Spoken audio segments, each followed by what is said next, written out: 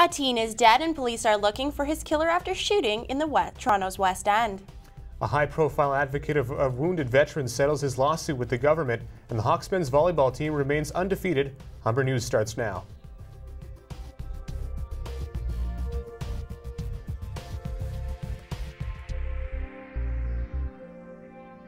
Hello, it's Thursday, November 18th, 2010. Welcome to Humber News, coming to you from the Broadcast Center at North Campus. I'm Amy Douglas. Thanks for joining us.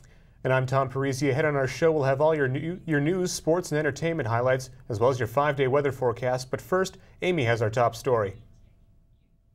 Detectives are hunting a killer after a teen was shot to death.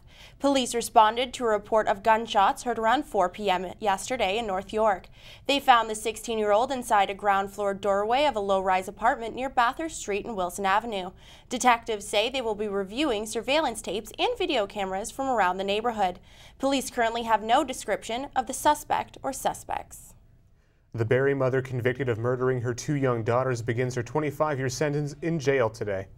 Going to be water in the lungs because you push those children underneath the water?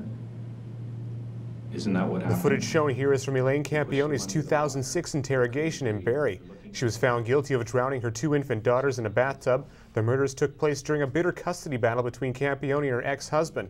The defense claimed she was mentally ill, but the Crown argued Campione killed the 19-month-old and 3-year-old, so her estranged husband could not get custody. Yesterday, Campione was sentenced to life in prison without the eligibility of parole. The Ontario Review Board says offenders not deemed criminally responsible for their actions are on the rise. The number has increased from 375 in 1992 to 1,500 patients in 2009. Experts say these inmates are flooding prisons and psychiatric facilities and may not be able to accommodate them. Just over 18% of the almost 9,000 inmates in Ontario are mentally ill. A Toronto nurse working at the St. Joseph's Health Centre has been charged with sexually assaulting a female patient. Police say 26-year-old Ray Jimenez molested the victim while pretending to carry out a medical examination.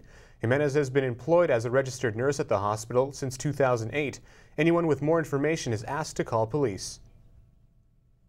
The strictness of American airport security is coming under fire as the video of one passenger's run-in with security continues to make headlines around the world.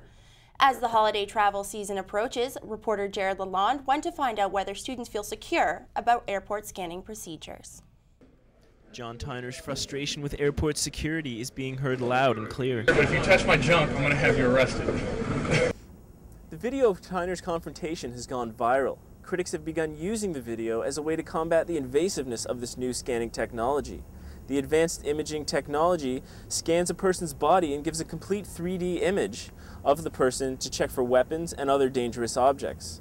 But while these things may be good for safety at airports, the question remains as to whether these scanners are a breach of privacy. We went out to ask Humber students how they feel about bearing all for airport security. I'm not too comfortable with that, personally. I don't think I would enjoy somebody watching me from behind a camera. Yeah, I really feel the same way. I wouldn't want anyone looking through my body. It's a little uncomfortable. I think it's a really big invasion of one's privacy, and they do have laws, to protect our privacy. So, where do the boundaries end and begin is what I want to know. As travelers gear up for the invasiveness of airport security, it's safe to say that Tyner's outburst may not be the only one heard at airports in the near future. Jared Lalonde, Humber News. 16 pedestrians have been struck in Toronto in the past 48 hours. Toronto police say they often see an increase in these accidents this time of year. Factors include fewer daylight hours and hooded clothing worn as weather gets colder. A sergeant in the traffic division says the recent rain and wind in Toronto has also been a contributing factor. He says when people rush to get out of bad weather, they often ignore basic safety procedures. Today marks the end of Dufferin Jog. Mayor David Miller will be on hand this afternoon to officially open the new 70-meter underpass at Dufferin and Queen. Until today, traffic along Dufferin was forced to take a 1-block detour to get to Queen Street. The intersection headache has been around since the 1880s. The project began last summer. Exam time is approaching with deadlines looming. Students may resort to a diet of chips and coffee to deal with the stress.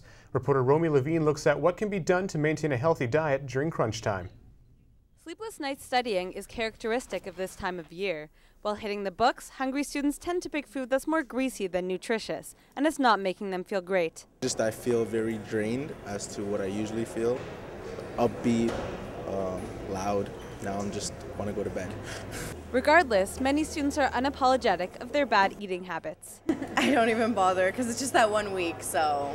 If you can't help your exam crunch time cravings, Food and Nutrition Coordinator Susan Somerville says there are healthy alternatives to the traditional midnight snack. Try and have something that's a little healthier like popcorn, the lower salt, lower fat versions, because it's high in fiber and lower in calories. The ideal thing to have would be some fruits and veggies. Somerville suggests eating food that increases energy levels, but this is her #1 recommendation. Whatever you do, don't skip your meals and make sure your meals have some good sources of carbohydrates, hopefully ones that have good sources of fiber in them. When hunger hits, eat a little bit less of this and have some more of this or this. Romy Levine, Humber News. When we come back, we'll have your national and international news. Christina Russo will have your sports highlights, and we'll have your weather forecast with Mesa Alajami. It's calling for rain today, so don't leave home without one of these. I'll have all your details after the break.